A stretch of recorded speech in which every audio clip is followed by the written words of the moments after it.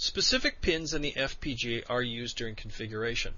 Some pins act differently depending upon their configuration mode. For example, the clock, or C clock pin, is an output in some modes, while it is an input in other configuration modes. Some pins are only used in specific configuration modes as well.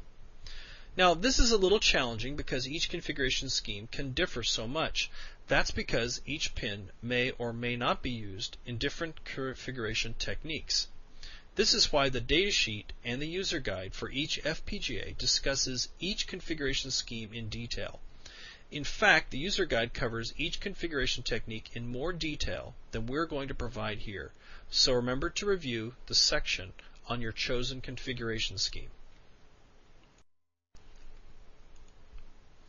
As I mentioned earlier, the mode pins define to the FPGA the mode selected. There are 3 mode pins, and they are inputs to the FPGA. The program pin is an input pin that is active low. It initiates the configuration process. So if you're going to reconfigure the device after it has already been programmed, then you will have to toggle this input pin to start reconfiguration all over again. The clock pin is an input or an output pin depending on your configuration scheme. Note that if it is an output, the clock can run at up to 100 MHz depending on the device you choose, but will default to a much slower rate. If you want to modify the configuration rate, you set the config rate attribute in the BitGen program. So check the configuration user guide if you want to modify this. The init pin has multiple functions. At the start of configuration, init goes low, signaling that the FPGA's memory is being cleared. After clearing, it is released to be pulled high by an external resistor. Later, when the FPGA is loading its bitstream, init can go low, indicating that the bitstream has failed its CRC check, and the configuration is being aborted. The CRC check is a checksum that indicates whether the bitstream has been corrupted. The done pin indicates the completion of the configuration process. It's bidirectional, so the user can delay the startup sequence. After configuring the FPGA, the starting of the FPGA is often controlled by the user to control the releasing of the entire FPGA system to operate. On a side note, in case you don't know, BitGen is the bitstream generation utility included with the ISE software. It is used to create a bitstream from the implemented design and is used for configuring your device. Other important configuration pins are the data in pin, which is used to load in the serial configuration data. The data out pin is used to output the bitstream to the next device in case the user has built a daisy chain into their FPGA system.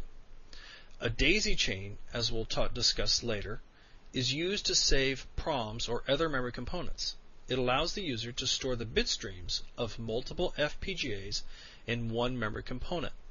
To program multiple FPGAs in this way, the configuration scheme has to be configured to pass the data through each FPGA once it has been programmed.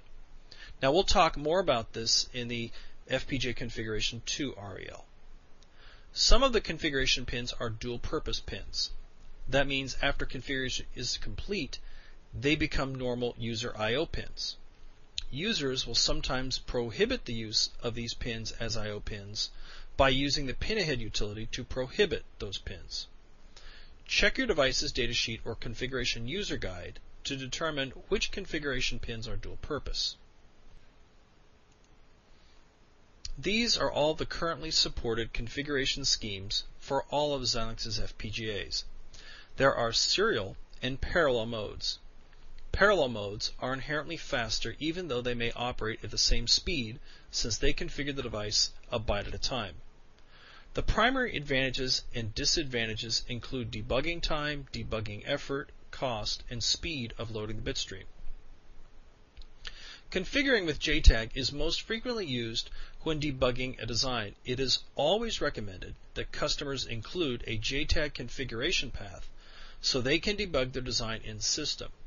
No external control logic is necessary since the FPGA has a built-in Jtag chain and the external control logic is provided by the Jtag cable. Master serial is perhaps the easiest configuration technique to debug since the FPGA configures itself This is the easiest to debug, but requires the user to purchase a serial PROM or a serial flash, such as the Xilinx platform flash. Slave serial uses external control logic that the user must design. This control logic has to feed the bitstream to the FPGA from whatever external data source the system has. Many customers store their data in a PROM or other memory resource in this case. SPI configuration mode is new and requires the user to purchase a serial peripheral interface flash PROM.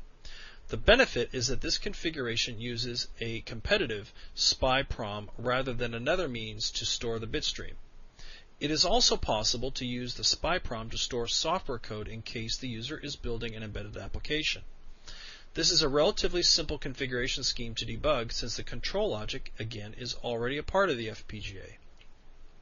There are several parallel modes which enable faster configuration than serial modes. Master Select Map uses the FPGA configuration logic to be used and uses a parallel flash, such as the platform flash, to load the data a byte at a time. Slave Select Map allows the user to customize their configuration control logic and still load data a byte at a time.